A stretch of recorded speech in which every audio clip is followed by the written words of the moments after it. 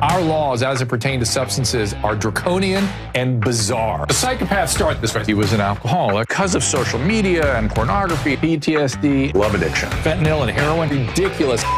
I'm a doctor, for sake. Where the hell do you think I learned that? I'm just saying, you go to treatment before you kill people. I am a clinician. I observe things about these chemicals. Let's just deal with what's real. We used to get these calls on Loveline all the time. Educate adolescents and to prevent and to treat. If you have trouble you can't stop and you want help stop it, I can help. I got a lot to say. I got a lot more to say.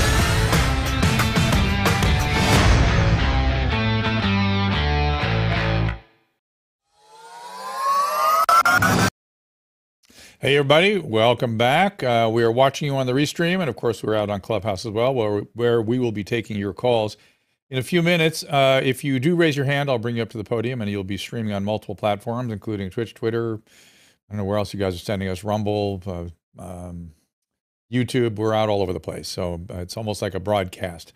I'm looking at the schedule. We have a urologist. Tomorrow we're going to have two very distinctly different shows today. Tomorrow we have a urologist in here, Dr. Tapscott, whom I've interviewed in the past. She is very, very interesting. And during the show here, Caleb, I'm going to need you to send an email to Michelle Poe.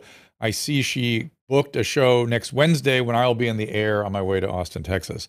So tell her if she can make that Tuesday. I thought that was unusual. I noticed that. Yes, so that would be good if we can correct that.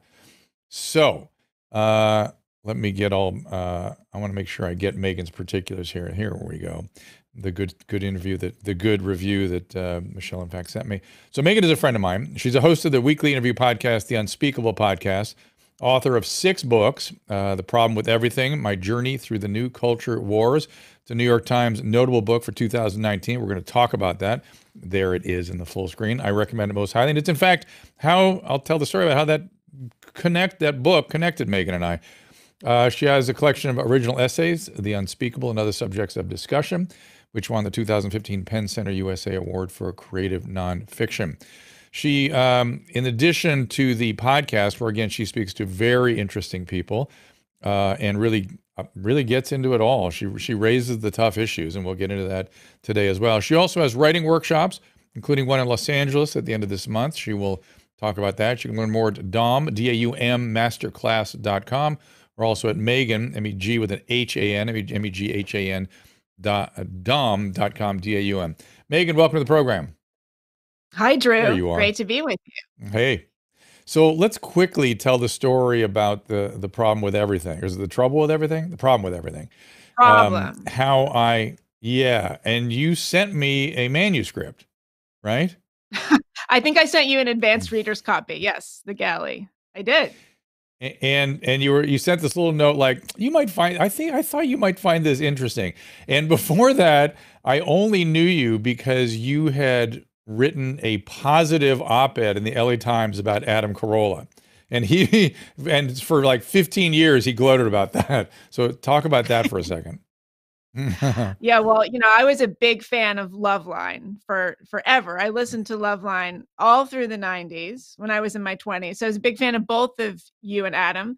And I loved Adam when he was on the radio. And this is ancient history now, but back in LA when he was hosting on K-Rock, I guess, I got very upset when Danny Bonaducci joined him on the show. I can't remember. I think that was my beef. Anyway, I wrote a very, not only glowing, but I think sort of improbably intellectual opinion piece about Adam and his particular genius. And it was a little surprising to people.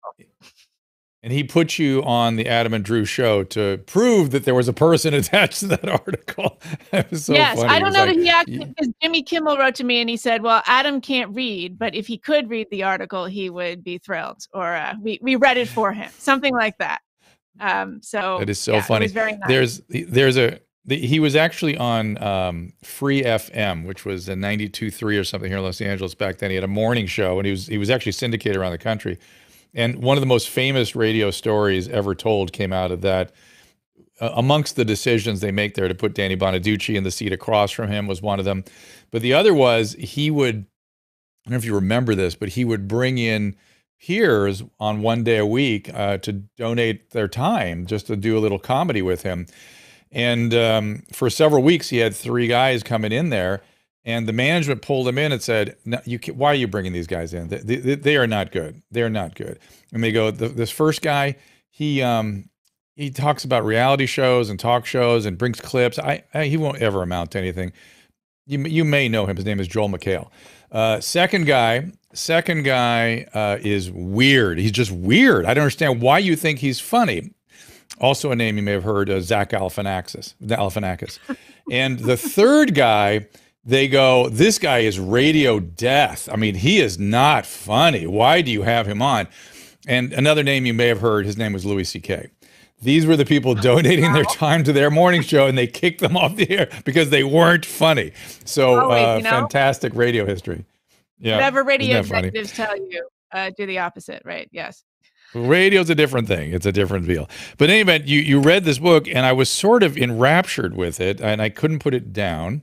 And I think I called you. We had coffee or something afterwards, sort of reconnected, and I was, because it spoke to my experience as when I was in college and high school and stuff. It was all so familiar, and it felt like it was a million miles away from the present moment. And let me just say, as a sidebar, in case I forget, you'll be happy to know that Loveline's under full assault right now. It's creepy. They were making fun of people. They seem not to understand what we were doing. What? Yeah, they seem not to understand what we were doing at all. So maybe I'll do a whole history of the show sometime on one of these streams. But we're under full attack right now. So good times. Good times. Good times. Well, I guess you've made it. Yeah, well, yeah, I've been attacked on so many things. So talk about the problem with everything and why it got you in trouble, which was astonishing. Oh, well, I mean, it's called The Problem with Everything. Originally I wanted the title to be Woke Me When It's Over. But we decided to go with The Problem with Everything. It's really a self-interrogation. So I started thinking about a lot of these culture war issues back in 2014, 2015, thereabouts, and I've been writing controversial, kind of counterintuitive, essayistic kinds of pieces my whole career, since the early 90s, since I was listening to Loveline throughout the 90s, back when you could be, there was a sense of shared irony among the public, and that you could be pretty safe to assume that people sort of got what you were trying to do, that your audience understood you. So, I had a kind of career, and I would write these sorts of things, and it would, sometimes make people mad, but a lot of people appreciated what I was doing. And I started noticing suddenly that it wasn't okay to do those things. You were supposed to be, instead of surprising your audience, pandering to your audience. And I especially noticed it when it came to like issues around women and feminism and sexual consent, and just kind of the idea that there was some sort of massively oppressive patriarchy, sort of ruining women's lives everywhere. And, this corresponded with the rise of a lot of digital media and a lot of women's media and Jezebel and all of these, kinds of websites where suddenly the currency was in a kind of victimhood. And it was the absolute opposite of everything that I had experienced as a kid, as a teenager, as a young woman. And I was just sort of curious as to what had changed. So I wrote The Problem with Everything initially to talk only about feminism, but then it became about broader cultural issues. Yeah, you were interrogating your experience of third wave feminism, essentially, of which you were a leader. You were a voice. You were a voice of it, and you were sort of curious as how it went from sort of feeling that you could compete with your male peers as well as, or better. In fact, you were sort of given a little bit of a nudge. Like, yeah.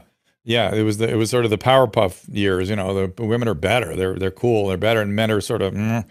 And I remember welcoming that. I remember, in fact, interesting. I mean, I haven't thought about it, but it sort of led to our present moment in an interesting way, because if you look at the positions of authority, they're mostly filled by women, it seems like to me. I mean, they're everywhere. And so it was that spirit that set the present moment up. So why would you undermine that? It was very odd. Yeah, I mean, I think there's a lot of there's a lot of moving pieces here. And, obviously if your measure of power and success is being the CEO of a Fortune 500 company, yes, there are more men in those roles. And we can talk about the reasons for that if anybody's interested. But yeah, on the whole, women are getting higher education at a much higher rate. We're graduating from college. We're going to law school. I think women graduate from medical school at a slightly higher rate than men. They're across any number of metrics, women are doing better. So I was just kind of puzzled as to why suddenly there was this obsession with toxic masculinity and mansplaining, and the idea that men were like taking up too much room. Sitting on a subway seat was an occasion for 1,000 think pieces that would be received as the most brave, stunning and brave insight into the human condition. So anyway, the book came out of that. And, it really shouldn't be controversial at all. The funny thing, Drew, is it's actually probably the least controversial book I have ever written. It's much more circumspect. I mean, I definitely am very careful in this book in a way that I haven't been in the past. And my previous books were absolutely adored by a lot of the people who hate this book. And it's a strange thing to observe. Yeah, I thought your book was it was circumspect in the sense that it was self-referential, and you were just literally analyzing what your experience was. You were not prescriptive. You were not attacking the present moment. You were just sort of curiously examining the past. So back to more men in the Fortune 500 offices. Whenever I as a physician hear females make less than men in all positions and stuff, and then they'll report that female physicians make less than male physicians, and I go, what? It's not like there's a different reimbursement. We get what the insurance company pay us. We get what the Medicare pays us. It's not there's a women doctor and a male doctor reimbursement rate. We get what we just fill out the form and you get back what you did. That's it. And if you do less, you get paid less. And if you're doing less, there must be a reason for that. I don't know. But it's up to you to decide to do more or do less, because you just get paid a rate. It's just a rate that the insurance companies and Medicare reimburses. Why doesn't anybody ever sort of bring that up? Well, I mean, but it also has to do with specialties, right? So a primary care physician isn't going to get paid as much as a cardiologist, probably. So, I'm curious actually what you would say to that. I mean, the fact is a lot of women choose careers. Let's just take medicine. I mean, a lot of women choose to go into pediatrics or primary care because if they want to have families, they know that there's more flexibility there. The trade-off is that it pays less. If you are a surgeon and need to be on call around the clock and have an incredibly stressful career, it's going to be a lot harder for you to take off, a maternity leave or 2 or 3. And so, I always say, Mother Nature is the ultimate misogynist, right? The reason for the gender pay gap is a motherhood penalty, right? That's what it is. So women who don't have children don't make any less than men do. That's so. Should we support that, compensate that? What do we do with that? I don't know. I have heard people sort of float the idea of reparations for women. I mean, I don't like most forms of reparations. I don't see how that could work, but it's an interesting thing to think about. I don't have children myself, and that is a choice. I'm an outlier there. Most people do want kids, and they have them if they're lucky, but I just happen to not be wired in that way, and it makes my life a lot easier. And I have to admit, I sometimes have to check myself, because I think I have been guilty of making assumptions about how easy things are for women, and all these things you're complaining about, they're not really that big. That's because I have a little bit of a blinkered lens there, because I don't have kids. So I have tried to be more mindful of that. But yeah, I mean, most of the ways that women get held back are because we're the ones that have to go on maternity leave and lactate and really, really make big sacrifices. Right. That is absolutely true. And I've always felt we should be figuring out a way to support that, or or whether maybe it's more about returning to work after taking time out for child rearing, that is more supported or more encouraged or something, so people don't feel like they can't return at the same level or they're left behind by their male peers who didn't take that time off. That to me, that always seemed like one way to try to solve that. Yeah, I mean, I've written about this. I'm very much in favor, again, in theory, of universal daycare. I don't have any dog in that fight, but I do think that though, again, how would it work? That though is a little bit of a straw dog, in the sense that what people don't realize before they have kids is what kids do to moms and what moms feel about that. It is, we can override that basic biology if you want, but it is profound. And I always say, if children put a hose into women and just suck their soul out, and dad cannot substitute, no matter how much he tries, the child will still do that download from the mom. It's much like lactating, but it's an emotional kind of pull like that goes on for a few years per child. And then women, when they're away from a child, feel an immense sense of loss and guilt and wanting to be with. And they can override it, but to pretend it's not there is because motivational states move people in a certain direction. So just having those motivational states are going to move people away from using the universal daycare. You know what I'm saying? Yeah. No, exactly. Yeah, I mean, I don't think it would hurt to have the universal daycare there, but you're right. Absolutely. These things are subtle. They're very hard to quantify. I mean, I'm always kind of amused because, women talk about, their husband, maybe their husbands are doing half the work or they're doing the childcare, but it's never quite right. Like he doesn't know how to pack the lunch exactly the right way, or he doesn't schmooze with the other. It's not even about, it's not about the skill set, although that's part of it. It's the connectedness. It's the connection. It's the attachment. The attachment is profound, and with the attachment comes attunement.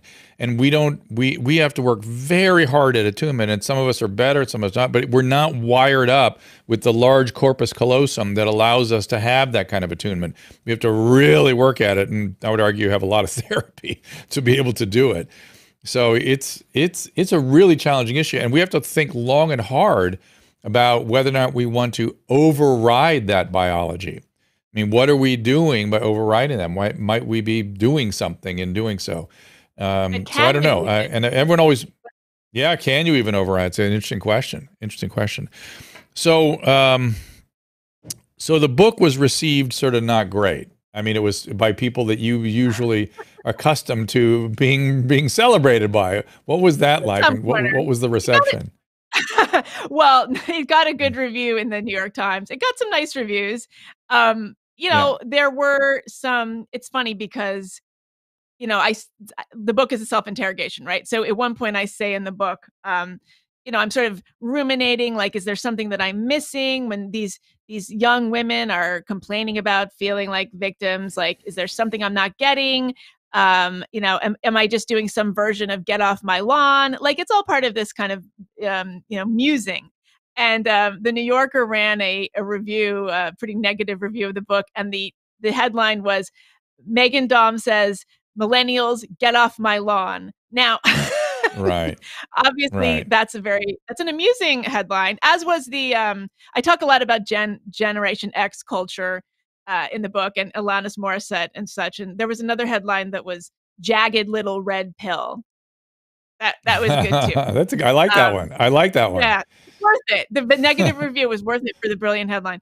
I think that a lot of people are just on a tripwire now, and if they think that you're saying a couple of things that don't sit right with them, they're going to put you in the lane of people who say, everything terrible. It's people cannot take an a la carte approach to ideas. You're either in one lane or the other one, and you choose.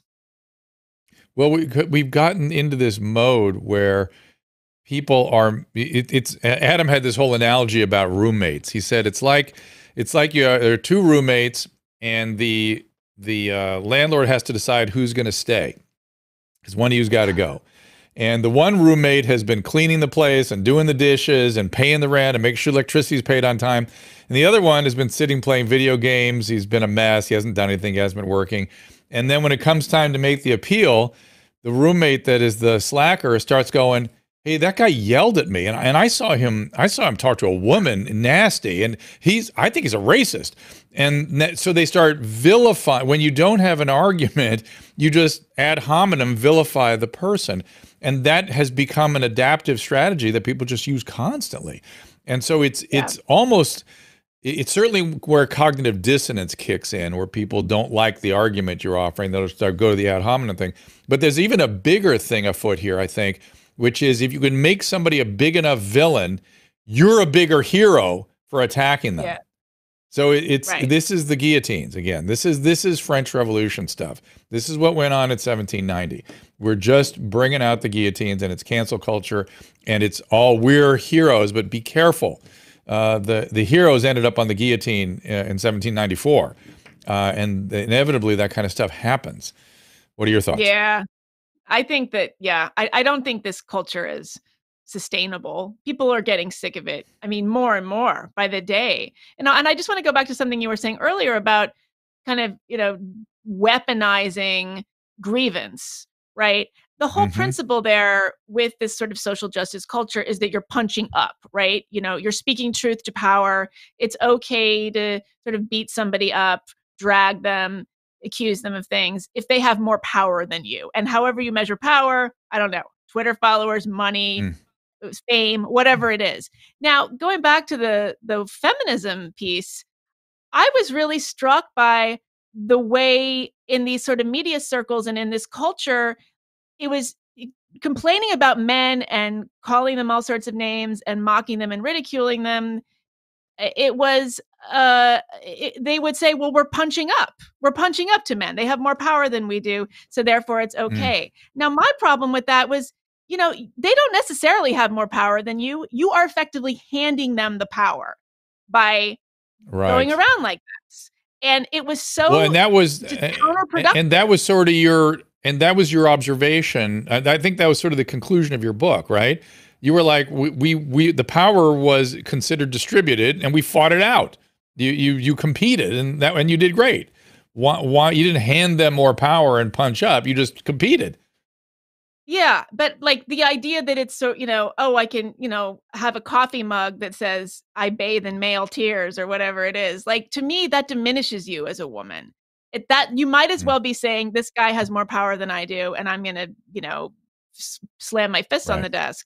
So I frankly, like as a woman, I just found it, I continue to find it really offensive, and it's infantilizing, and we have so much more agency than that. Well, it's interesting you were the infantilizing. I thought people that argued in favor of what Will Smith did, as though he were somehow responding to the honor of Jada Smith. I thought that was about as infantilizing as you could put that relationship in terms of what position she would be in that. Yeah. I know. I could not follow all the sort of, ups and downs of that. Like there was he was protecting her, but then he was and then there was sort of something like, people only people of color are allowed to talk about this at all. I was just like, okay, I'm not even going to talk about this. I've got bigger fish to fry than Will Smith. Yeah. I would just say one thing about it. The only thing, I don't know him, I don't know her, God bless them. I have no ill feelings toward them.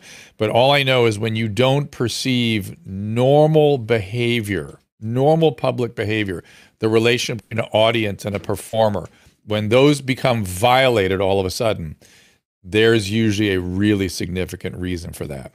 And when I see people that have done stuff like this, and the door is closed and I hear what's really going on, it's vastly more significant than press ever speculated or than you will ever know. And they're entitled to be completely confidential with that. Just know there's always a lot going on. When normal, not just decorum, but normal boundaries are just blown apart, when they don't perceive the normal circumstance, you're on TV, or it's the Academy Awards.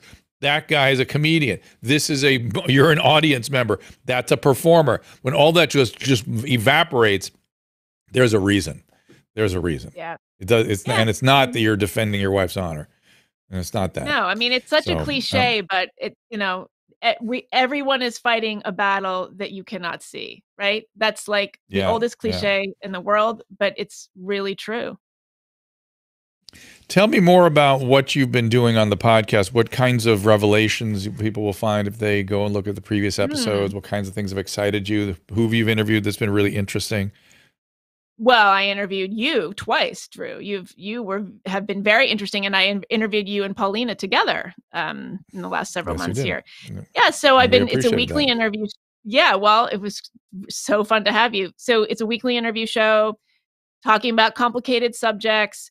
There's a lot of podcasts out there that are sort of edgy and, talking about the dangerous ideas and all that kind of thing. And it is in that mode. But my feeling and this has always been how I've approached journalism, how I've approached writing, everything.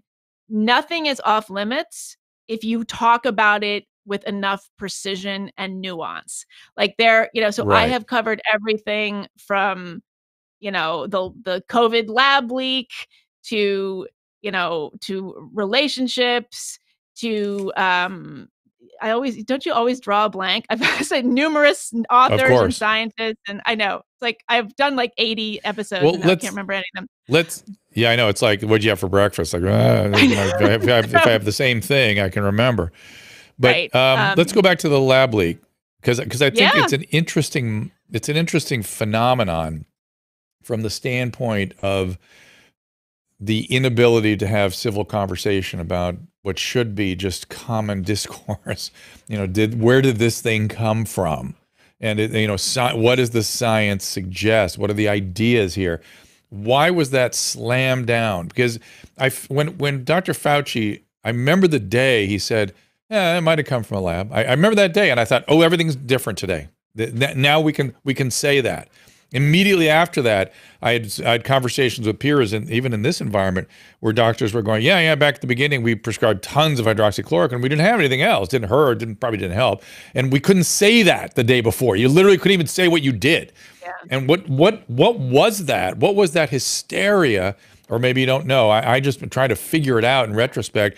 I'm starting to see a groundswell of anger against the lockdowns because people are looking back and going, oh, well, that was unnecessary. That didn't do anything. What was that? A national lockdown or statewide lockdown? What was that? And I was saying it at the time. We always use the infectious disease practice is quarantine of the sick people, not the well people. So what was all that? I mean, it's going to take 100 years to figure that out. I mean, historians of the future will maybe be able to answer some of that. The lab leak taboo, I think a lot of that was because everybody wanted to distance themselves from Trump. So, if Trump was making noises like, this was a conspiracy from China and, they did this on purpose, or, he was just, nobody wanted to be affiliated with that. I also think that people seem to forget a key distinction here. Just because you wonder if it was released from a lab, that doesn't mean you're suggesting that it was done on purpose. Like that it was developed or is being developed for some awful means. No, right. I can easily understand. It was just here's what I suspect. I suspect that they were doing research to help to develop plans for pandemic, as they always do. Yes. That we were funding, we knew we were funding, and we'd funded in multiple places. We might find out we were funding some of the stuff in the Ukraine too, when that all gets sorted out, and we were normally doing it in labs that were 5 stories underground. But for some reason in Wuhan, we allowed it to happen in that lab, and it was a mistake. It was an error, and it got out. And that's that. And what more are we going to do with this? Why is that? Why was that a you're right about it being, the word taboo is a great word to apply to it. And I think that literally anything associated with Trump became taboo. And people ran to the other side of the boat. But they didn't just avoid the taboo, they did the opposite. Regardless of, they just stopped thinking, they just did the opposite. And that feels like a lot of it. But taboo is an interesting word to attach to that whole phenomenon. It behaved that way. Yeah, I mean, Trump was just so chaotic. I never understood why he didn't decide to take credit for the vaccines. I mean, he deserves credit. I mean, that was a remarkable feat developing those vaccines. And he could have spun this so differently, right? He could have said, "We are the Yes. American heroes. We have made these vaccines. Join me, heroes, in getting yourselves vaccinated. I'm going to do it." Yeah. It's He would so have been weird. reelected It's in so a weird. heartbeat. It's so weird the things he didn't do, right? He didn't disavow racists. He didn't disavow white supremacists. I mean, why? Just because somebody tells you to? Is that why you don't? Maybe he's the same way. Somebody tells him to do it and he goes the other way just because you said so. It's so weird. It was so much of that. I spent a lot of my time with the run up to him and during his presidency trying to like figure it out. Like what are people responding to? What is this? How did this happen? What's he all about? Why doesn't he stop the nasty tweets? What's he getting out of that? What's his plan? Is there a plan? It's still mysterious to me. You have a mental health diagnosis of Trump? Well, I mean, it's pretty easy, right? I mean, but here's my problem with that. I mean, he's many. But everybody's a narcissist. Well, right, everybody's a narcissist. The question always I was asked was he a malignant narcissist?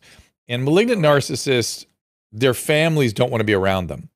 And it seemed like his family wanted to be around him. Now, I don't know if that was real or not, but that was like, maybe not malignant narcissism, but certainly narcissism for sure, of course. And then the other thing was hypomania. There's a lot of businessmen that sleep 3 and 4 hours a night and have limitless energy. That's hypomania. And it's adaptive. They use it. A lot of successful business people are hypomanic. And so so what I was trying to encourage people to not think necessarily pejoratively about these terms, because it doesn't mean anything. I mean, you want a severe narcissist if it's a fighter pilot, you know what I mean? And my favorite president was Teddy Roosevelt, and he was the exact same construct. He was a narcissist with hypomania. That's who he was. And so it's hard to, with these labels, it's hard to really do much. You know what I mean? It's just sort of characteristics of them. It doesn't explain why he didn't disavow certain. What's that? Yeah. They're so fun, the labels, though. It's like astrology. Play around with these categories. They may help you understand things, but it doesn't help you understand why he didn't disavow things, why he didn't promote the vaccines. Why it's just like that's mysterious. I can't understand any of that. But the persuasion world claims to understand what he was doing, and persuasion is something I don't understand. I don't understand it at all, and so maybe there are people that study persuasion that could make sense of that. I just can't. Let's get a couple calls in here. I'm going to get Josh up here real quick. Dr. Drew. Hey, Josh, you made me think something yesterday, and I want to thank you for this because I gave you a reading assignment, and I said go read Shrink because it will teach you what psychoanalysis did to the American psychiatric. And I looked at it. Yeah. I did look at it. Go ahead. But hold on. And then I thought, oh my God, the post-structuralists have done the exact same thing to American academia. That the psychoanalysis came out of Europe and it was essentially disavowed by the scientific community, except America grabbed onto it both hands for 50 years, and it ruined psychiatry in America, ruined the state healthcare system, it ruined everything. The post-structuralists are French philosophers from the 1950s who I was listening to some French podcasts the other day. The French think they are ridiculous. They've had nothing to do with them for 75 years and thought they were, Derrida and Saussure and these guys are just ridiculous and useless. And yet academia in America has grabbed onto them with both hands. So I just thought that analogy was interesting. Yeah, I mean, I've heard you say that before, and it makes me smile because of your enthusiasm, Dr. Drew. But I was going to say something else, but let's keep on this because you mentioned Will Smith, and I think that we were saying, or I was saying on Twitter to you that if actually you brought up the fact that Will Smith might be the post-structuralist that we've been looking for, except it's very difficult not to be fascist. So the slap is obviously the problem. If he had done anything else but the slap, we might be saying, oh my God, Will Smith is our leader. He's going to lead us out of this mess. Well, that's interesting. So the idea is, and that's what Foucault says in the introduction into Anti-Oedipus. He says, go ahead, keep going. And listen, I mean, he's not perfect, right? But his point was, he hurt how can one be, how can one be a revolutionary without being fascist himself? Right. So we've seen that where people say, this is terrible. And then it's like, well, you're terrible too, because it's too much. Yes, okay. The anti-fascist is actually fascist. So hold on, stop right there. So I want to get Meghan's opinion about that, because this early in there you are. Look at you've changed your mic and everything. I'm being chased around my room by the sun. I'm sorry about this. It's okay. Great. So it's like a spaceship is coming behind me. Okay. This will be interesting. An alien. The aliens have landed. Okay. Josh makes a great point, and it's one I rarely hear people say, which is what I used to see at the beginning of this whole world we're in right now, is people demanding intolerance in the name of tolerance. And Josh is just saying generally, being aggressively requiring people to be a certain thing is sort of fascistic. So what do we do with that? I mean, we just have to. I think we just have to stay totally intellectually honest, stay calm, take the high road. Oh my gosh, I'm really sorry about this stuff going on in my. Well, we can do. We can. I can do. It's okay. Don't worry about it. It's not that bad. You've got a beam of light coming out of your head. Yeah, Susan likes this stuff. When she sees beams and stuff, she thinks it's God himself touching you. I know what it is. I'm about to make a really good point, and Jesus is coming to yes. Can you just shut your shades? No, they are. They are. This is not my house that I usually live in, but oh my God. Okay, it's okay. After the break, I'll fix it. It'll draw people's attention. Yeah, I was gonna say I'll take a break after you make this great point. Okay, make the point. What's the great point? I have a great point. Look, I just think about how you stay honest. Yeah, stay intellectually honest. Don't give them any ammunition. Don't give them any ammunition by acting like a child. Don't act immature and bullyish on Twitter. Just be an adult. Be the adult in the room, and light. And I have noticed. I have noticed though that you have been able to navigate on your podcast. You have been careful to keep things right in the zone where you've not really been attacked, and it may be uncomfortable, and they may want to attack you, but you always and I consider that middle ground. I mean, middle ground is where we should all be, right? I mean, essentially. Yeah. So I'm really, really careful on the podcast to be very precise, totally respectful, but also unapologetic. A lot of it has to do with finding the right guests.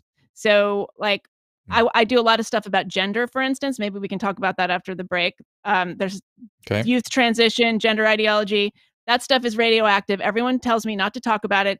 I have not gotten a single complaint that I take seriously, that should be taken seriously. I think the conversations have been extraordinary on that. And that's because I find the people that I think talk about it in the right way. And that doesn't necessarily mean the best known person talking about it. I've had trans people themselves. I've had so many different people about talking about it. And I think it's been incredibly valuable.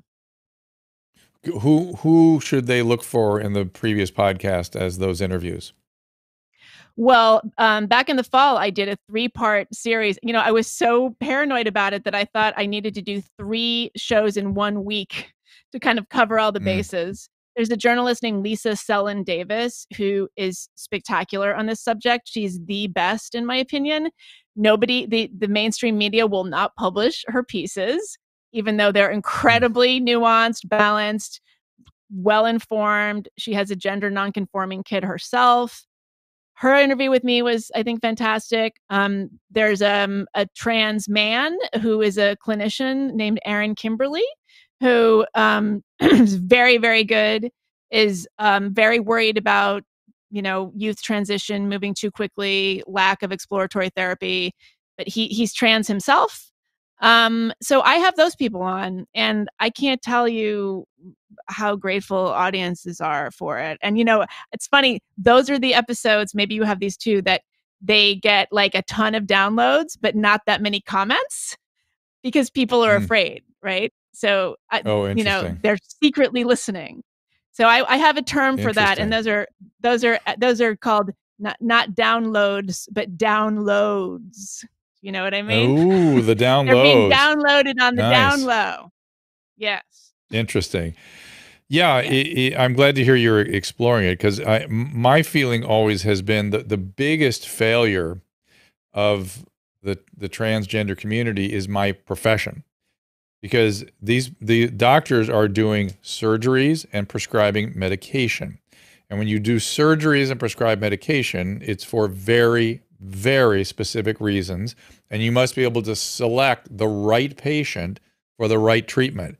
And it's not just one patient gets everything. The same patient, no matter what, can't even talk about it. Just whatever it is, gets the treatment.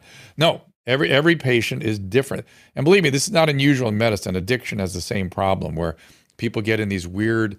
Look, let me tell you something. I've been in medicine long enough to tell you there's one profoundly problematic position that people who should be just serving the needs of the patient take when they say, I have a holy mission. I'm on a holy mission to eradicate pain. Pain is the fifth vital sign. The pain is what the patient says it is. 90% of the pain prescribing is done in America by the 1990s. They were on a holy mission. There are people on holy missions for certain kinds of addiction treatment. There are people on holy missions for gender treatment.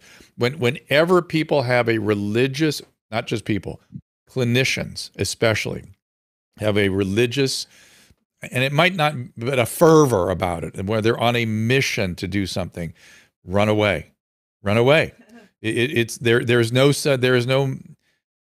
one should have you should want to eradicate tuberculosis, but you should be doing it in a sane, systematic way, not as a holy mission from God. It's not medicine. Yeah. And that's where we get into very problematic territory and hurt patients. It just is. Yeah. All right, listen, we're going to take a little break, and we're going to let Meghan deal with her beam from God. She looks like she's on a mission from God. Well, see, Susan's very interested. It's fine. You're knocking my stick. What do you mean? I am on a mission. In the time since we've been talking, you can keep You have been chosen. You are the chosen. You can keep the beam in place if you wish, but I suspect Caleb will help you. It's a quick break, and we'll be right back. Okay. Let me take a minute to tell you about Blue Mics. Over the 2 years we've been working with our friends at Blue Mics, the world has completely adapted to working and meeting virtually. So whether you know it or not, you probably spent a lot of time in front of a microphone. And take it from someone who has spent probably half my life on a microphone, sounding good is extremely important. And because of Blue Mics, I have never sounded better. But a good mic isn't just for broadcasting. Quality audio makes a big impact on whomever is listening on the other end, from coworkers to clients to friends. Clear sound can make all the difference. Thanks to Blue Mics, you don't need complicated or expensive equipment to get professional results. For simple plug-and-play setups, try Blue Mics Yeti series. It plugs right into your USB port on your computer. Need something more robust? Blue's got an entire line of professional XLR mics, like the Mouse or the Blueberry we use here in our studio, as well as the more compact Encore 300. I love it for clear quality sound when we travel. Bottom line, there is no excuse to be the one on the conference call who sounds like you're in a tunnel or underwater. I cannot say enough about Blue Mics, and once you try one, you will never go back. To take your audio to the next level, just go to drdrew.com/blue. That is drdrew.com/BLUE.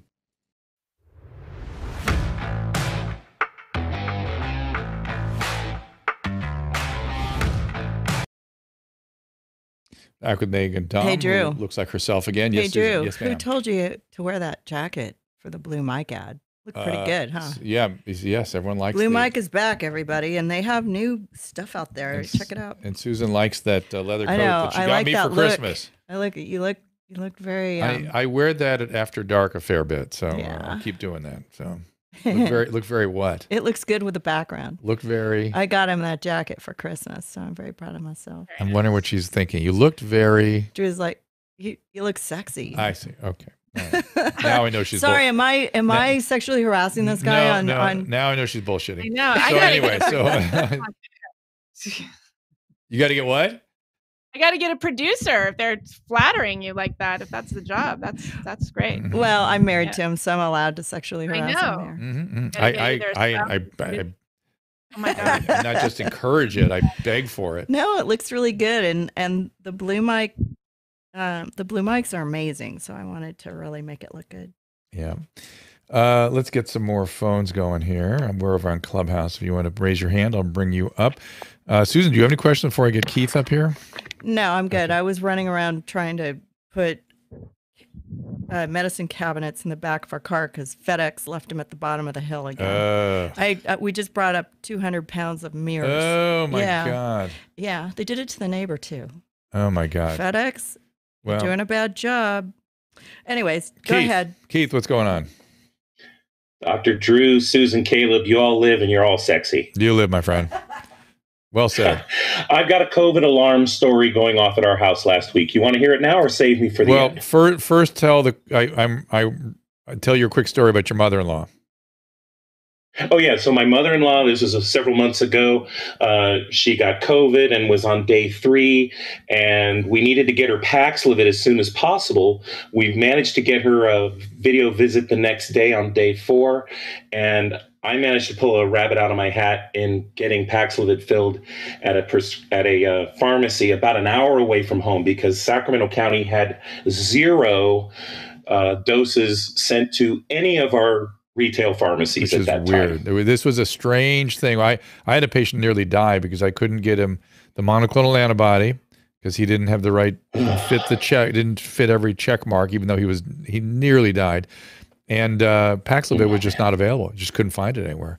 And now there is a website. The CDC. Well, it's a little bit of a different story now. Thankfully. Yeah, it's better. It's better. And I just talked to a physician today, and they're like, "Is it working on Omicron?" I go, everything I hear suggests it is. So I hear it only working. So I think it's a good medicine. So what's the new panic? What's going on? Indeed.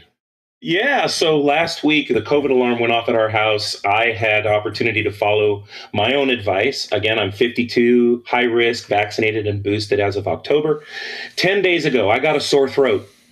And then I got a runny nose the next day. And then the next day was chest congestion and cough. So I started rapid antigen testing at home, negative 3 days in a row. On day 3, I got 2 PCR tests, one freebie from my county and another one that I paid for from covidclinic.org. I paid $150 to get expedited results. I scheduled a video visit with my physician for the morning of day 5. On day 4, I learned that both PCRs were negative, so I canceled my video visit. And on day 5, I went to a Journey Toto concert in my town, and it was amazing. Now, had I been positive, I would have gotten a prescription for Paxlovid and had it filled at one of 2 pharmacies near my house because I already confirmed ahead of time they had them on the shelf, and I would have missed the concert. But that's how it has to be done. And why isn't public health communicating this, Dr. Drew? I ask every time I talk about this stuff. So Keith has educated himself and is really, he's advocating for himself and his family. You educated me. Well, thank you. But in a systematic way, how to manage COVID, because no one is talking to patients. I mean, public health should be, the way to manage COVID is to educate the population how to manage the illness, how to do telehealth, what's available treatment-wise, how you should be testing, what to do if you're positive. I mean, none of that information, in fact, quite the opposite. There's a weird sort of, again, taboo against even talking about COVID treatment. I think it's an infrastructure problem. But now it's good. And so why aren't they, everything's in pretty good shape right now. Why aren't they helping patients? You know, all you see is BA2 is looming. Looming is the new grim milestone. That positive test. You have to have that positive test within 5 days and you have to have the prescription and start the medicine within 5 days of onset of symptoms. So the clock was ticking as soon as I got my sore throat. I'm like, okay, what's going on here? And by the way, thankfully it's just a cold. I feel strongly, well, I'm going to predict that they will start allowing molnupiravir without the positive test, and they will use it, they will allow it as a prophylactic agent. So molnupiravir, my bet is going to get more wide distribution. Paxlovid is a serious medication. It's 2 or 3 medicines in one. And it works like hell. It works like crazy. But no one knows about it, and even physicians don't know about it. Why can't we just have it in our medicine cabinet? Well, I've been saying for a year that I wanted people to have molnupiravir in their medicine cabinet. There's no reason they shouldn't. They're going to have to change the emergency use authorizations for that. I know. But still, doctors can do that with their patients. If they, there's a kitty. Meow. Yeah, she agrees. That's mine. All right, Keith, you got to go feed the cat. All right? Yeah. She's pissed. Thanks, Dr. Drew, and everyone. All right, see you, buddy. Cheers. Yeah, that was the thing all during the COVID. I told the people that watched this stream, I felt like I was running like the French resistance, like we were the French underground, and we were trying to put out information about what's really going on, what you can do. And it was weird. It was so weird that we had to feel that way just by giving health information out. Isn't that weird? Most doctors still say that there is no treatment. I mean, right? They just say, oh, rest, take Advil. There's lots of treatment. There is lots of treatment, tons of treatment, and it's very effective. And now you could argue that you don't want to be too aggressive with it, and you only want to use it over age 60 and things like that. I get that. But there is a lot of good treatment. And the monoclonal antibodies have been strangely restricted. And I understand the BA2 is not very effective, but it's somewhat effective. And why we're restricting things, or why physicians aren't grabbing onto these. You know, what I have seen, Meghan, during this pandemic was the symptoms of the centralization of decision-making in medicine. And medicine is not a bureaucratic endeavor. If you centralize decision-making, it is horrible for patients. And that's exactly what happened here. It's terrible, terrible for patients. And medicine was always practiced as high levels of training and a motivated patient, and you do that's the highest level of efficiency. I remember back in the 80s and 90s when regulation was starting to come in, I kept saying, send me back to more training. I love training. It was great. If I don't know what I'm doing, give me more training. Don't tell me what to do from Illinois. Train me up so I can deliver the services you think I should be giving. And it was all, of course, ridiculous. But go ahead. What were you going to say? Well, I just wanted to ask you, what is the deal with natural antibodies? This is another thing nobody talks about. If you had COVID, are those antibodies as good, if not better, than a vaccine, or are they worse? They are better, generally speaking. The question is, do they last as long? Okay, here's what I can tell you with absolute categorical certainty. We have no science on boostering people with hybrid immunity. In other words, if you've had the illness and the vaccine, we have zero science on what to do with you. Zero. So, and that's a lot of people. Some people are estimating 50% of the country had Omicron. And we've vaccinated a lot of people. And that's really solid hybrid immunity. So I have been splitting the difference with my patients. What I've been doing is saying, look, there's a good chance, certainly the vaccine piece of your hybrid immunity is going to wear off. It wears off. It takes, 4 months, 6 months, a year. We're not really sure, but 4 to 6 months, the boosters certainly are wearing off. So if you're 75 years old and you've done very well with mRNA boosters, I generally say you should get that. You should get it because you're after 75, the probability of an 80-year-old dying compared to a 17-year-old is 5,000 times greater. 5,000 times. That in biology, that's an infinite number. That's crazy. And so, I think those people need to really protect themselves. Now, I have seen some very nasty vaccine reactions. And that's the other thing we're not allowed to talk about. I've seen a lot of POT syndrome where people are passing out. I think that's what probably happened to Bob Saget. It might have been from the vaccine. It might have been from the COVID. I don't know which because he had both. We're not allowed to talk about it. I've seen people get severe long haul symptoms from the vaccine. Severe, like really bad, really nasty. We're not allowed to talk about it. Wow. So are you going to give me permission to talk about it, Meghan? Yeah, I'll talk about it on my show. Yeah. Okay. It just feels like we're living in the Twilight Zone. I mean, could you imagine 20 years ago, like if somebody had told you this is going to be where we're at and you cannot talk about these kinds of things, would you ever have believed it? I wouldn't have been able to understand what they were talking about. I literally would have been like, well, you mean in Russia or in China? You're talking about? I mean, what? Right. And what? Where? How would they do that? How would that work? How would they prevent you from just giving basic information? And think about it. You know, you said 20 years ago. So 20 years ago, I was back still on Loveline, just giving out information, just giving it out. Now, non-experts have people that don't know anything about the clinical circumstance or what we were doing have lots of notes about how we should be giving clinical information. Lots of notes, and that's another interesting thing. I was talking. I was at a table with a bunch of sort of millennial age, smart, lovely, wonderful, you know, and they were talking about probably the Will Smith thing generated the conversation. They were talking about open relationships, and I just said, you know, let me tell you, somebody with 30 years of experience working in psychiatry, it shit goes down when you do that. It's hard enough to have a relationship between two people. You know, there's really armies of people trying to help people do that. When you open the boundaries up, the feelings are unpredictable. You don't know, it destabilizes everything. It doesn't end well. And literally what came back to me was like, well, Jill Smith has a podcast and she has a certificate in interpersonal sexual health. And she says, and I thought, oh my God. That's another thing that has happened here. She has a certificate in polyamorous couples counseling. Well, she throuples counseling. Right. And it's like, oh my goodness. And I just thought, oh, you don't know the difference between somebody talking on a podcast with a sort of bachelor's level training and somebody with 30 years of experience at, you know, double board certified, assistant professor, all this stuff. And you don't see the difference. That to me was just like, it's easy to sort of put that as the death of expertise, which there's plenty of reason that expertise should be under attack. I mean, we've seen expertise become adulterated during this whole pandemic, but this feels like something more. It feels like they just don't really understand. I know. I sometimes wonder if the polyamory thing is kind of a result of people not dating the way they used to. Like even in my time, there wasn't a lot of dating around. Like, you know, people were serial monogamists, right?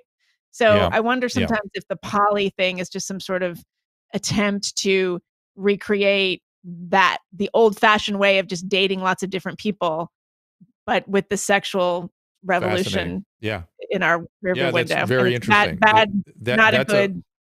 That seems like a viable explanation, but you know, no problem doing what you want to do, but don't have kids in that environment because it's not going to be stable enough for childbearing. It's just not.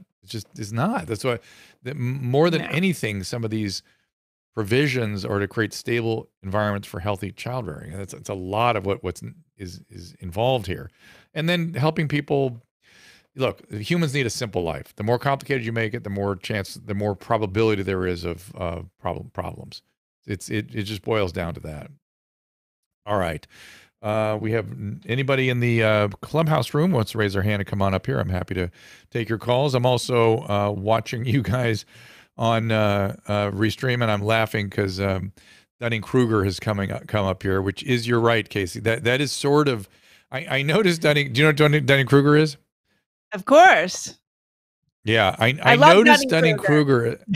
I'm gonna have him on my show. I noticed it as well. Both of them do interviews. I've heard them on other podcasts. Kidding. I know. Yeah. But that was one of the first symptoms I saw. Let me think when I first started seeing that emerge. It seems like it emerged maybe leading up to Trump, because that's when you really started seeing people believing they knew more than they did. You don't think it's a social media thing? You think it's maybe that's where it came from? Specific thing. Maybe. Well, no, I'm just trying to put it in time. But you're right. Social media was probably the arbiter of this, in or that like a YouTube it led thing. people, to believe that they had knowledge when they had just very superficial sort of understanding. And just for the sake of conversation, the the way knowledge works, the way expertise works is you tend to go very quickly up. You have lots of confidence in what you know. You plateau, and then you go down, and you realize you know nothing, and you start feeling like you don't know anything. And then because as you learn how vast a topic is, you realize you really didn't know anything. Right. And then you come out of that slowly, and that's where expertise is. When you come out of that, I don't know anything because you've been exposed to the vastness of a topic. And then you have experience with it, and you build sort of wisdom and judgment around that topic, and that's where expertise comes in. Oh, but do you feel like you know? I feel like I don't know anything anymore. I mean, but it's kind of like the imposter syndrome. Like if the people who, the people who don't think they're imposters are the real imposters. I always think, right? That's correct. Like I feel like I don't know anything. Really? Right. I mean, that's right. Pretty... And it is in that more. Yeah, right. Yeah. But it is in those when you come out of the I don't know anything, that's where you feel like the imposter. So Dunning-Kruger is one end, the imposter is at the other end. The imposter syndrome is actually when you do know something is when you start feeling like an imposter. Yeah, I guess all right, so. Well, so Susan, anything from Mm-hmm. Susan, your thoughts? You there? You're busy? No, I'm good.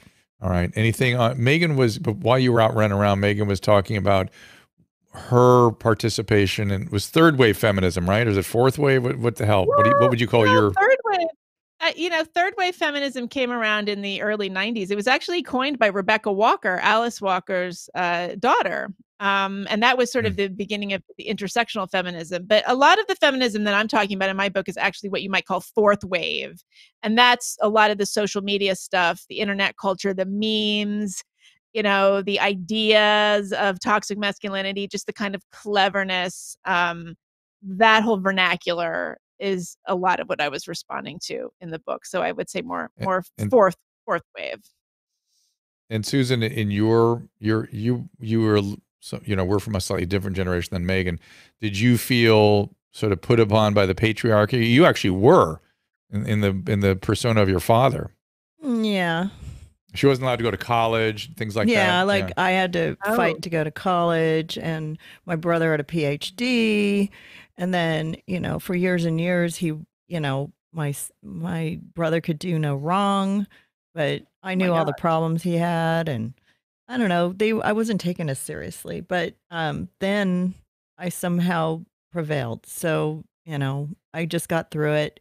What doesn't kill you makes you stronger, I guess. We were talking earlier about, how women are, I don't want to say unfairly, but necessarily put upon by motherhood. Well, when I was raising Paulina, a lot of my daggers came out for her. I taught her everything I could to not go through whatever I went through. Right. I was willing to confront things like when Paulina was sexually harassed at school. I was like, I just don't want her to be here after hours at school. I want her to get in the car and go to the ice rink. I was like, you got to do something about this because it's no good. And then I got a phone call from the parent. They were just horribly mad at me. I was like, this isn't right, and this was before the whole, I just tried to teach Paulina that it wasn't, she would tell me everything, So the point we were getting at was whether or not women are unduly put upon by motherhood and how we support that, because they're out for paternity, they're out for the child rearing, there's no substitute for mom. Right. How do we deal with that? Right. I mean, talk to single moms, you Oh my can God. really understand. Yeah. But it's amazing what we put ourselves through and how we nurture our kids, even as so one of the mean things, as they can be. one of the things we were talking about was whether or not we should be trying to encourage women to override their intense emotional desire to be home with a child. It's so funny because I was listening to Christina P. Talk about how she's staying home with her kids while Tom tours like every city and every state, like nonstop for like 3 months. Mm-hmm. And then, she's just working her balls off trying to keep her kids and, cool and mellow and happy, and they're adorable. Okay. They're two little Toms bouncing off the walls. You can just imagine. But but she said something. She says, "Oh, woe is me. You know, I'm not equal. I have to stay home while my husband goes to work and just live in my fancy house and be happy." Like she was like, she had this like way of looking at it that I had never really seen. Like, you know, a lot of women are really kind of resentful because they can't be the one. I was a little resentful that I couldn't go out. But to be fair, she does go out and do stuff. It's not she's like doesn't have an empty life. She does a lot of stuff still. But she's not. But that's like. That's such a healthy way of looking at it, you know? While the kids are little, you have to just do what you have to do. And she doesn't get paid the same as he does. You know, he clearly is the boss, and some women are resentful. I was a little resentful because you got to go, you know, be on a radio show every night and talk about sex while I was home and the kids were bouncing off the wall and I was trying to get them to go to sleep and doing God's work. But, and then making sure they got up early in the morning and, you that know, was me. With no sleep. And well, I did it too. Okay. But you pitched in. You're a great parent. And I mean, a lot of people have said that you were not, but you were. So I was very fortunate for that as well. But I just think that, I mean, granted, a lot of guys are just jerks and we can't paint everybody that way because of those guys, you know? So I'm very middle of the road on the whole subject, you know. I mean, I want guys not to feel abandoned by women completely. I'm a feminist, though, 100%. So, you use that word. No. You're not shy away from that word, Susan. No. Yeah, me neither. I know. Me neither. I know. Right. I've always been, and I own it. So, but I also, I'm not anti-male. I want them to flourish as well. I have 2 sons. It's such a testament to how quickly feminism moved forward, isn't it? To hear you say that your father didn't want you to go to college, your brother got a PhD, right. And just, you know, within a couple of decades, we have more women going to college than men. I mean, it was so fast the way that moved. Yeah. And I think that a lot of these younger kids, now I do sound like get off my lawn, but I don't think they realize just how it wasn't that long ago when things were radically different. No, you know, it was hard. You know, I think, you know, it was pretty hard. It takes time for change to happen. I didn't take the SATs. Like the SATs rolled around and nobody said, "Hey, you got to take the SATs to go to college." Wow. And then my mom wanted me to go to college, but my dad, I went to beauty college. So I graduated early, went to beauty college, and then I put myself through college. When I was 27, I just decided to do it. And I went to community college. I went to UCLA. I got my degree in 4 years. Best thing I ever did. I was really glad I did because I always wanted to go there. And then, you know, unfortunately, I got pregnant like a year after I graduated. I probably would have gone to law school, but you know, it worked out. And I'm not. I mean, I think Drew realizes that. He was always like, "Well, you should go to law school." And I'm like, "I'm raising 3 kids. I can't go to law school and do this, you know." Right. You have to like have your priorities. Have 7 kids and be a Supreme Court justice. So, you know. Can you imagine? Yeah, I just don't have it in me. I don't have it in me. How did she do that? Do we know? I think of that. It's always conservative women who can have 1 million kids. It's like the Phyllis Schlafly effect, you know? They can always have 1 million kids and raise them. And I think they make the older ones raise the younger ones. Well, that's old school, right? That could be. But they all, oh, Caleb, did you say yes? Was that you? Yeah, I'm the oldest from a family of 5. We were homeschooled, and that's why I'm so good with my first baby, is because I raised so many babies. I was always old. So the older kids. Yeah. The oldest kids, you help with all the younger kids, and eventually, even with the homeschooling situation, you start to become the educator for the younger kids. So you just kind of swap out with the mom. Yeah, that's I knew families that had 12 kids, same exact thing. Yeah, that's how it works, Drew. Well, Megan's just educating me about this, but also I feel like we had 3 at the same time. But I feel like the families that do that oftentimes have super high value on appearances, and are not necessarily emotionally attuned to the needs of the kids. They're just, you got to be perfect, be a certain thing. And okay, I'm not sure it's the greatest environment for kids, but and everyone wear matching shirts. Make it work.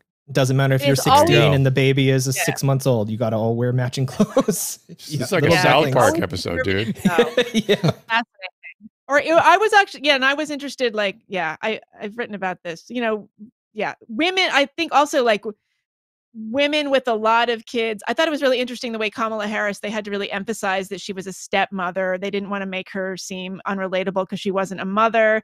And what I wanted to say is, you want women to rise to these very, very high levels of achievement. You're going to see more and more of them that don't have kids at all. So, Yeah, it's a lot that's easier right. to get to that place if you're Kamala Harris with stepchildren than if you are somebody with, raising their own kids and being a mom. Yeah. So let's get over know, placing so much premium on that. Years ago, I did a presentation in Washington, D.C. I forget where I was. I don't know. But I shared the podium with a woman who'd written a book. And the book was originally to go out and interview the most successful women in America and see what they had in common. And she found only one thing. They didn't have kids and they were pissed. And they were pissed because they were told they could have, I mean, it was Oprah, it was Diane Sawyer, it was all of them. And they all were told, when you're ready for fertility, you can do it. Don't worry about it. We'll take care of it. And the time came and it was too late. And no one educated them, helped them, taught them that was the case. At least now there are ways to take control of your fertility if you want to do that. You can freeze your eggs and things like that. Yeah. But back then they were being sold a bill of goods about that. That's so right. it's improved. It's better. What is going on with Kamala Harris? I don't understand what has happened to her. Do you have any insight? I haven't paid that much attention, frankly. What are you referring to something specifically? She's just the way she expresses herself. I mean, she was here as the Attorney General, and then she was a senator from our state, and I saw her, in various sort of settings where she seemed very capable and certainly able to express herself, and it just came to a crashing halt recently. I'm wondering what that is. I'm wondering if it's the fear that fear of nobody saying can something speak wrong. in that White House. Well, and everybody's just so malapro. Like nobody can actually articulate anything. So maybe she's emulating her boss. She's sort of subconsciously mirroring him or something. I don't know. No, I don't think so. I think it has something to do. It has something to do with the fear of saying something wrong. I mean, everyone is so, as we were talking about, even to do your podcast, you have to be very, very cautious and deliberate and careful. And if you were also, the Vice President of the United States, the stakes would be a bit higher. Yeah, but I want to say, I think it would be so hard. I think that people like us, we're totally independent. I mean, I want to make clear, like, I'm careful with my guests, but I'm never careful about what we say. It's no holds barred. I never censor anybody. I never edit something out that would change somebody's meaning. I think it's more that you have to understand what you're trying to do with the conversation. You're trying to elevate it, not be gratuitously provocative. But the carefulness, so many of us are independent agents now. We have our own podcasts, we have our own YouTube channels. We're not answering to anybody but our own audience. So when you've got somebody like, a political figure, somebody in a corporation who's answering to a board of directors, a whole bunch of people, they're dealing with a whole bunch of other pressures that, like, you and I don't have to deal with. I get very glib sometimes. I'm like, why don't you just speak up? Man up, like say your mind and don't worry about getting dragged on Twitter. Well, it's not that simple for everybody. So that's why you and I should do it more. Yeah, you're right. I think that might be it. I'm glad I asked about Kamala Harris. I feel like people that are the mobs are so dangerous. The mob actions on social media and the mobs in reality are so dangerous that people in business, people in politics are afraid to say anything. And so they speak in gibberish. That's really interesting. That the only people who are not speaking in gibberish are the people who are only beholden to their audience. But that has another problem, which is audience capture, right? So then we just end up in our silos. It's very hard to split the difference, but that's why we have to be vigilant and at the same time be honest. And it's why everyone here must spend some time with the Unspeakable podcast. Also, check out The Problem with Everything, my journey through the new culture wars. Meghan, great to see you. You're going to be out here want to tell people where to go for your writing symposium? Oh, yeah. So, yes, I teach personal essay, memoir, and opinion workshops. I have one coming up in Los Angeles the weekend of May the weekend of April 30th, May 1st. Very limited enrollment, but if you would like to apply, the deadline is coming up soon. That's daummasterclass.com, DAUM masterclass.com, and check it out. So, well, maybe we'll have a chance to see you when you're out here. That would be great. All right, Meghan, thank you so much. Thank you. Great to see you. Oh, you're here now? You're here in Los Angeles? Yeah. You're why do you think this nearby? light is chasing me around? Yeah. What do you think the spaceship is coming from? This is I'm in Los Angeles. They're coming. Yeah, the aliens are coming to get you. The LA aliens. Dark in New York right now. Yeah. You know, you should. I'm down this. I'm literally down the street from you. I can see you. I can't get that through my head. I keep thinking you're in New York. Should have just had to come over. Yeah, I know, the spaceship exactly. is actually moving toward your driveway now. I can see it. All right, well, we're good. We're ready. We're ready for the rapture. Thank you. Okay. Meghan Daum, everybody. Okay. Thanks so much, Meghan. Right, see you later. See ya. Bye. All right. We got Susan, we got to go to dinner with Meghan Daum. Yes, that'd be fun. That's a must. I like her. She's nice. Yeah, and Paulina's done some of her writing coaching and stuff like that, so she's a big fan. So, nice. All right. Well, tomorrow we have Dr. Tapscott in here. We're going to think all things urological, and we get into it. I've done some interviews with her before, and she's very interesting with lots of things that people have questions about. It's sort of after darky a little bit. Well, she's a urologist, right? Yep. Okay, so it has to do with men mostly. Well, we talk a lot about. Well, it is mostly her main thing is implants and things, but she does talk a lot about female hypoactive sexual desire and testosterone replacement. She's big into that stuff. Oh, really? Yeah. So I want you to be here for that conversation. Oh boy. Yes. Oh boy. Yeah, I was picking up a 50-pound mirror today and putting it in the back of the. No problem. Yeah, no, my shoulders are tweaked, but I did pick up a little more. Of my medication.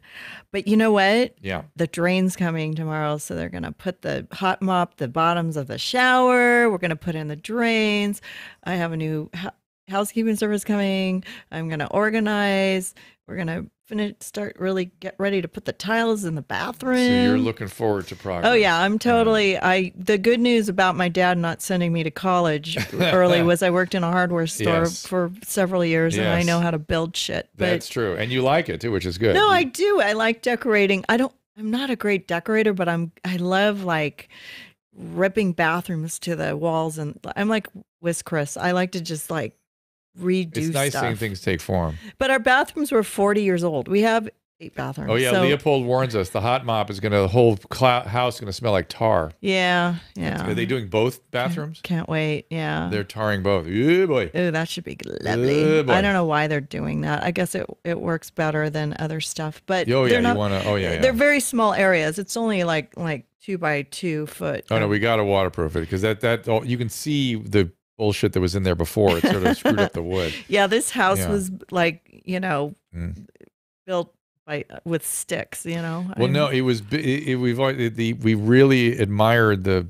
bones of this thing, but then they just put like mud on everything else. They did cheap work. Everything was cheap, but to build a house this size is so expensive. Like the wood alone. Yes. It's just crazy. Like I don't know how. Well, now it would be impossible. I mean, now the expenses are ridiculous. I know. So I'm just cleaning it up and everything. Everybody's coming tomorrow. Plumber, the hot mopper, the electricians. It's gonna just be a busy day. All right, and I'm going to be on the Trash Tuesday podcast. We're recording something with them tomorrow. Tomorrow, I think if it's Tuesday, it must be on next week. But anyway. So in any event, we will get Dr. Tapscott in here tomorrow, and we will see you all at 3:00 tomorrow. Touch my heart. These are a thing called PDE5 inhibitors, right? Do you know how erections happen? Either you guys? Well, yeah, you look at a picture. No, I mean how they physiologically happen.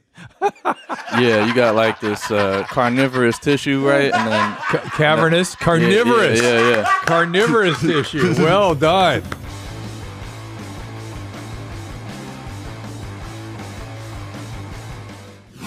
Ask Dr. Drew is produced by Caleb Nation and Susan Pinsky. As a reminder, the discussions here are not a substitute for medical care, diagnosis, or treatment. This show is intended for educational and informational purposes only. I am a licensed physician, but I am not a replacement for your personal doctor, and I am not practicing medicine here. Always remember that our understanding of medicine and science is constantly evolving. Though my opinion is based on the information that is available to me today, some of the contents of this show could be outdated in the future. Be sure to check with trusted resources in case any of the information has been updated since this was published. If you or someone you know is in immediate danger, don't call me, call 911. If you're feeling hopeless or suicidal, call the National Suicide Prevention Lifeline at 800-273-8255. You can find more of my recommended organizations and helpful resources